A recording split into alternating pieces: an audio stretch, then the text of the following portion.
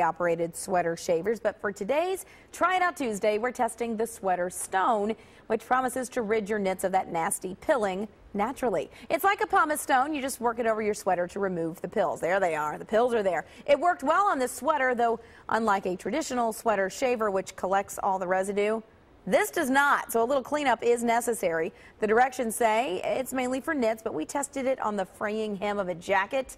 That experiment, not so much a success. But other than the mess, the Sweater Stone works as promised. We picked it up at the Container Store for $7.99. It's an unscientific test with unscientific results. It may be a few days